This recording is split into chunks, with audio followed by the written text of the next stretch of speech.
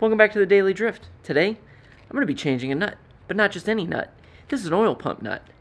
I didn't even know, but these things have a tendency to fly off. Somebody told me that in the comments section. I looked it up, and then the anxiety took over. So I bought one of these. And this little piece here, supposedly is going to fix all of our problems and prevent it from flying off. Let's see what happens. We know we're shit. Yeah. Thanks for watching the Daily Drift.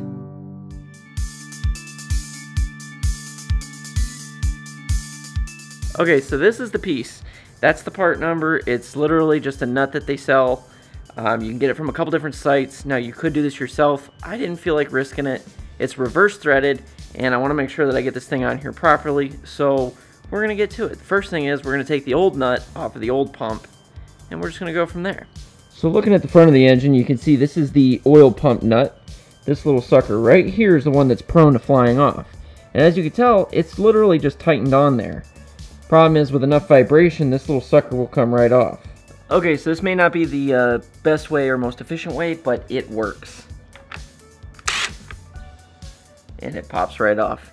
So when in doubt, impact it out. So today's been a pretty good day so far. I don't know what it is, but you know, sometimes you have good days, sometimes you have bad days, and today's been a pretty good day so far. Hopefully we'll make it better by actually making some progress on this car. But all I'm doing is just undoing the safety wire, so that way we can run it through this nut, as they say. So if you look through there, you can see that the nut is literally just got a hole drilled through it up at the top. And all I'm gonna do is just run this string through there. So it's gonna look something like this. So you can see it's just gonna hang on there. I'm gonna do that after I get the nut torqued on there. Okay, so I know I'm probably gonna get roasted for this, but before I put the nut on, I'm gonna use some Loctite. I know it's not the red stuff, it's all I have. We're just gonna put it on there for a little extra assurance. This cable's gonna hold the nut on. This is just to make me feel better, I guess, which maybe it will make me feel better until I read the comments, and then I'll feel a little worse, but it's okay, we're used to it. We're completely used to it by now. Now what we're going to do is we're going to take this nut and put it on there. Remember, it's reverse thread. So this one, lefty is tighty and righty is loosey. It's kind of backwards, but you know, it'll work.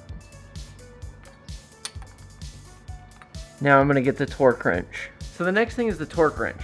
Now normally I would just use my clicker wrench, but the problem is this is going reverse.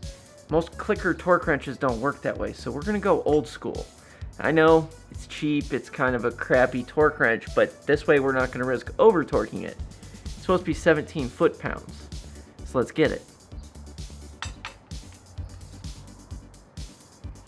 So loosening this thing's easy using an impact, but you don't want to zip it on with an impact. So what I did is I put the nut in here so I could hold this. It's going to hold it tight, so as I loosen this would hold it tight.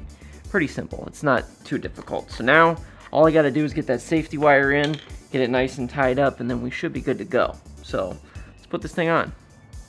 So basically all I do here is I work the string through the hole, and then I take some pliers to kind of twist it into shape.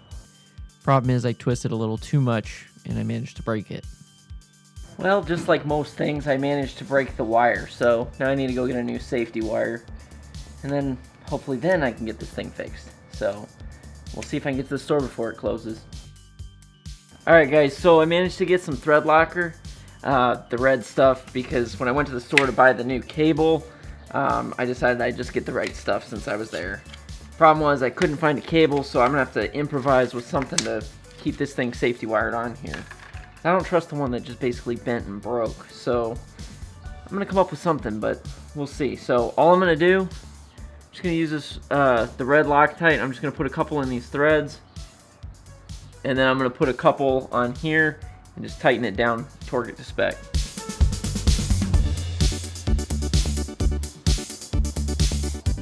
And that should be good. Alright, so I know this was kind of quick and dirty, but we got it on there. It looks good, it looks like it's going to do its job. And hopefully this nut will prevent this thing from flying off along with that red Loctite. It's just like a little extra insurance. I wasn't even worried about it until I found out about it. But thank you to whoever told me on Instagram. I'll have to look it up and put it like here, somewhere. We'll put it right here. How about that? So thank you for letting me know, and Caused me a lot of anxiety, but at least now it's solved and it's one less thing I have to worry about. I really do appreciate it though. So if any of you are trying to do this, this is how you do it, I think. And yeah, so I hope you all have a great day, and just remember, keep it nice and easy. So guys, if you haven't guessed already, we're making custom tools. I know, it looks like crap, but trust me, it works. It really works.